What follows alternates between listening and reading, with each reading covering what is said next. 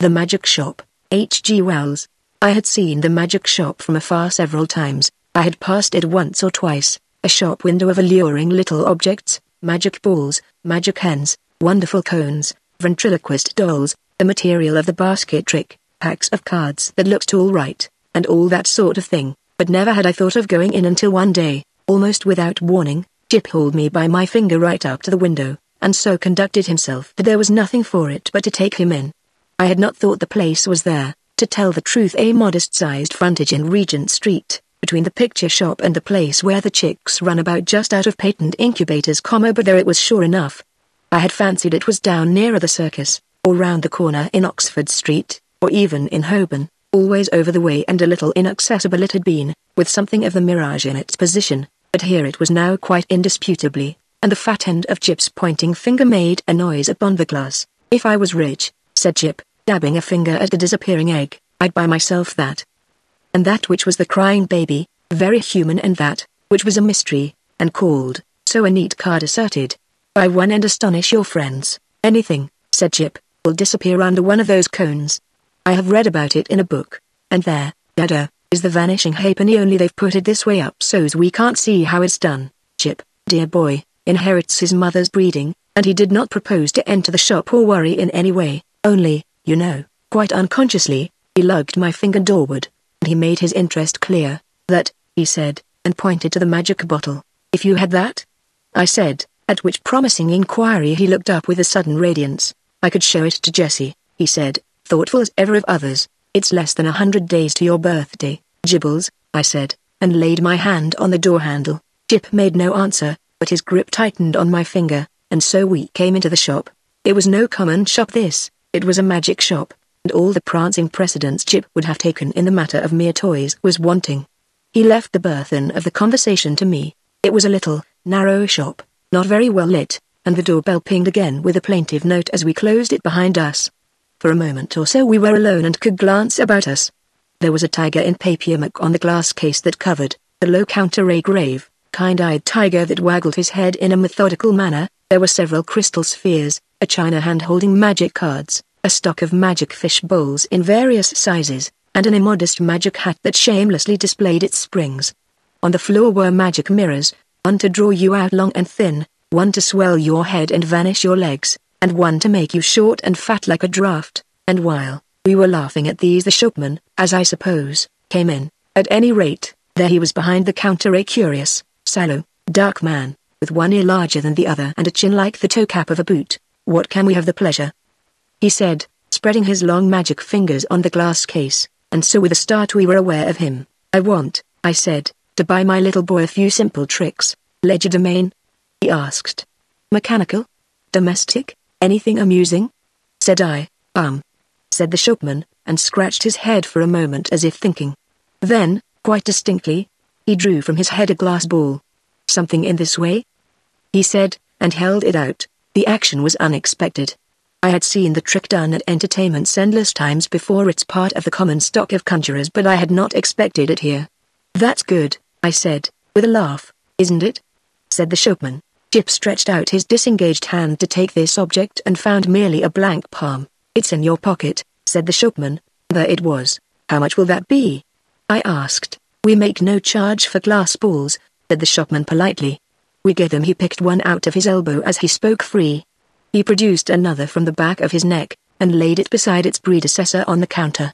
Jip regarded his glass ball sagely, then directed a look of inquiry at the two on the counter, and finally brought his round-eyed scrutiny to the shopman, who smiled. "You may have those too," said the shopman, "and, if you don't mind, one from my mouth." "So," Jip counselled me mutely for a moment, and then in a profound silence put away the 4 balls, resumed my reassuring finger, and nerved himself for the next event. "We get all our smaller tricks in that way," the shopman remarked. I laughed in the manner of one who subscribes to a jest. "Instead of going to the wholesale shop," I said. "Of course, it's cheaper, in a way," the shopman said. "Though we pay in the end. But not so heavily as people suppose. Our larger tricks, and our daily provisions and all the other things we want, we get out of that hat.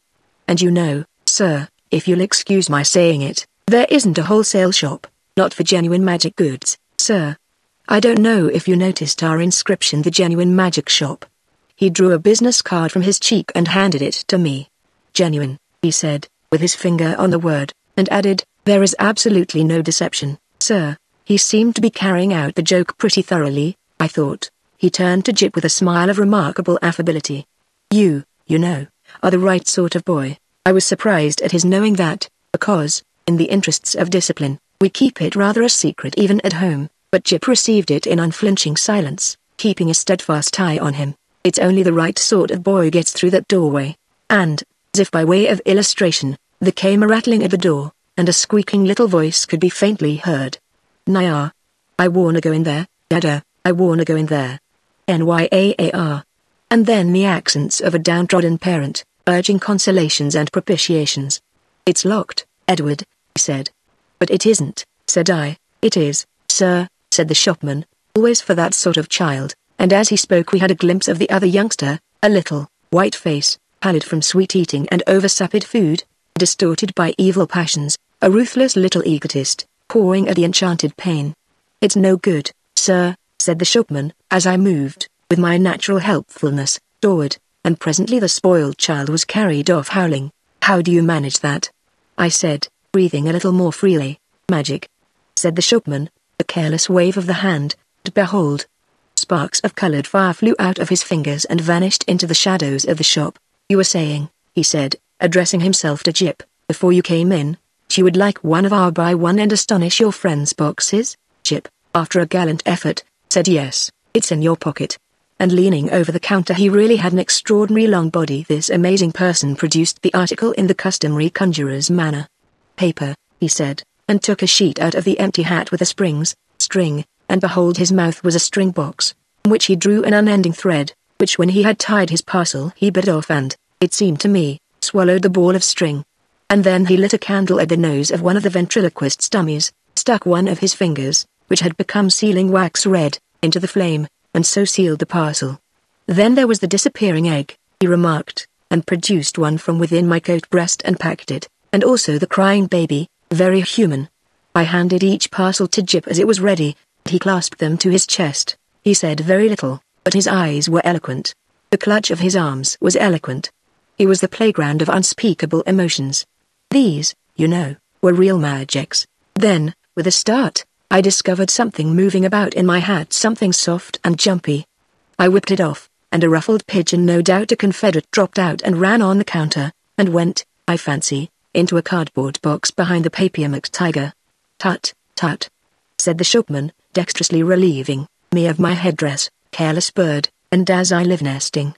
He shook my hat, and shook out into his extended hand 2 or 3 eggs, large marble, a watch, about half a dozen of the inevitable glass balls, then crumpled, crinkled paper, more and more and more, talking all the time of the way in which people neglect to brush their hats inside as well as out, politely, of course, but with a certain personal application. All sorts of things accumulate, sir. Not you, of course, in particular. Nearly every customer. Astonishing what they carry about with them. The crumpled paper rose and billowed on the counter more and more and more, until he was nearly hidden from us, until he was altogether hidden, and still his voice went on and on. We none of us know what the fair semblance of a human being may conceal, sir. Are we all then no better than brushed exteriors, whited sepulchres? His voice stopped exactly like when you hit a neighbor's gramophone with a well-aimed brick. The same instant silence and the rustle of the paper stopped, and everything was still. Have you done with my hat?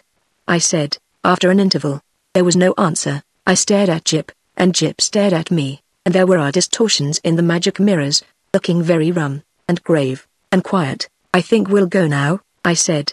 Will you tell me how much all this comes to? I said, on a rather louder note. I want the bill, and my hat, please. It might have been a sniff from behind the paper pile. Let's look behind the counter, Jip, I said. He's making fun of us. I led Jip round the head-wagging tiger, and what do you think there was behind the counter? No one at all. Only my hat on the floor, and a common conjurer's lop-eared white rabbit lost in meditation, and looking as stupid and crumpled as only a conjurer's rabbit can do. I resumed my hat, and the rabbit lolloped a lollip or so out of my way. Dada, said Jip, in a guilty whisper. What is it, Jip?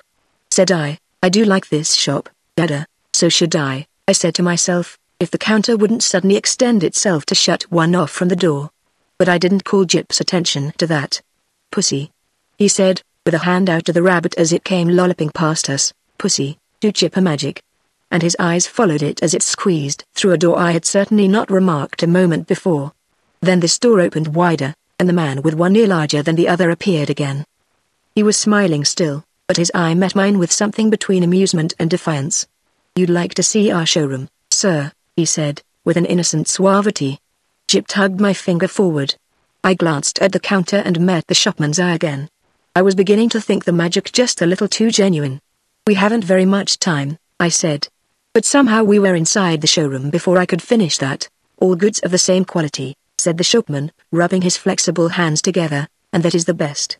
Nothing in the place that isn't genuine magic, and warranted thoroughly rum." "Excuse me, sir." I felt him pull at something that clung to my coat sleeve, and then I saw he held a little, wriggling red demon by the tail. The little creature bit and fought and tried to get at his hand, and in a moment he tossed it carelessly behind a counter. No doubt the thing was only an image of twisted india rubber, but for the moment. And his gesture was exactly that of a man who handles some petty biting bit of vermin. I glanced at Jip, but Jip was looking at a magic rocking horse. I was glad he hadn't seen the thing. I said, in an undertone, and indicating Jip and the red demon with my eyes, "You haven't many things like that about, have you?" "None of ours." "Probably brought it with you," said the shopman also in an undertone, and with a more dazzling smile than ever. "Astonishing what people will carry about with them unawares." And then to Jip, "Do you see anything you fancy here?" There were many things that Jip fancied there. He turned to this astonishing tradesman with mingled confidence and respect. "Is that a magic sword?" he said. "A magic toy sword. It neither bends, breaks, nor cuts the fingers.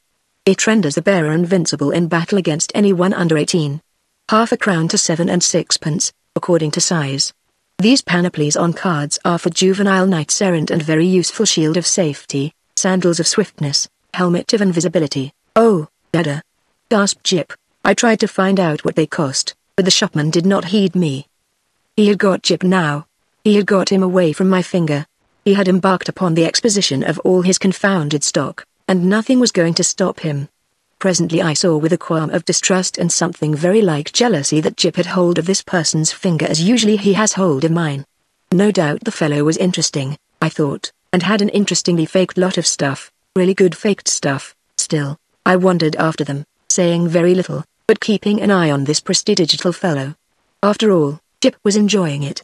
And no doubt when the time came to go we should be able to go quite easily. It was a long, rambling place, that showroom, a gallery broken up by stands and stalls and pillars, with archways leading off to other departments, in which the queerest-looking assistants loafed and stared at one, and with perplexing mirrors and curtains. So perplexing, indeed, were these that I was presently unable to make out the door by which we had come. The shopman showed Jip magic trains that ran without steam or clockwork, just as you set the signals, then some very valuable boxes of soldiers that all came alive directly you took off the lid and said. I myself haven't a very quick ear, and it was a tongue-twisting sound, but Jip he has his mother's ear got it in no time. "Bravo," said the shopman, putting the men back into the box unceremoniously and handing it to Jip. "Now," said the shopman, and in a moment Jip had made them all alive again. "You'll take that box?" asked the shopman. "We'll take that box," said I, "unless you charge its full value. In which case it would need a trust magnate, dear heart." "No." And the shopman swept the little men back again, shut the lid, waved the box in the air, and there it was, in brown paper, tied up and with Jip's full name and address on the paper. The shopman laughed at my amazement. "This is the genuine magic," he said. "The real thing. It's a little too genuine for my taste," I said again. After that he fell to showing Jip tricks, odd tricks, and still odder the way they were done. He explained them. He turned them inside out, and there was the dear little chap nodding his busy bit of a head in the sagest manner. I did not attend as well as I might. "Hey, presto," said the magic shopman, then would come the clear, small hey, presto of the boy. But I was distracted by other things. It was being borne in upon me just how tremendously rum this place was. It was, so to speak, inundated by a sense of rumness. There was something a little rum about the fixtures even, about the ceiling, about the floor, about the casually distributed chairs. I had a queer feeling that whenever I wasn't looking at them straight they went askew, and moved about, and played a noiseless puss in the corner behind my back. and the cornice had a serpentine design with masks altogether too expressive for proper plaster. Then abruptly my attention was caught by one of the odd-looking assistants. He was some way off and evidently unaware of my presence. I saw a sort of three-quarter length of him over a pile of toys and through an arch, and, he was leaning against a pillar in an idle sort of way, doing the most horrid things with his features. The particular horrid thing he did was with his nose. He did it just as though he was idle and wanted to amuse himself. First of all it was a short, blobby nose, and then suddenly he shot it out like a telescope, and then out it flew and became thinner and thinner until it was like a long, red flexible whip. Like a thing in a nightmare it was. He flourished it about and flung it forth as a fly fisher flings his line. My instant thought was that Jip mustn't see him. I turned about, and there was Jip quite preoccupied with the shopman, thinking no evil. They were whispering together and looking at me. Jip was standing on a little stool, and the shopman was holding a sort of big drum in his hand. "Hide and seek, Ada!" cried Jip. "You're he!" And before I could do anything to prevent it, the shopman had clapped the big drum over him. I saw what was up directly. "Take that off," I cried, "this instant. You'll frighten the boy. Take it off." The shopman with the unequal ears did so without a word, held the big cylinder towards me to show its emptiness. And the little stool was vacant. In that instant my boy had utterly disappeared. Perhaps, that sinister something that conies like a hand out of the unseen and grips your heart about. It takes your common self away and leaves you tense and deliberate, neither slow nor hasty, neither angry nor afraid. So it was with me. I came up to this grinning shopman and kicked his stool aside. "Stop this folly," I said. "Where is my boy?" "You see," he said, still displaying the drum's interior, "there is no deception." I put out my hand to grip him, and he eluded me by a dexterous movement. I snatched again, and he turned from me and pushed open a door to escape. "Stop," I said, and he laughed, receding. I leapt after him into utter darkness. Thud, Lord bless my earth. "I didn't see you coming, sir." I was in Regent Street, and I had collided with a decent-looking working man, and a yard away, perhaps, and looking a little perplexed with himself, was Jip. There was some sort of apology, and then Jip had turned and come to me with a bright little smile, as though for a moment he had missed me, and he was carrying 4 parcels in his arm. He secured immediate possession of my finger. For the second I was rather at a loss. I stared round to see the door of the magic shop, and, hold, it was not there.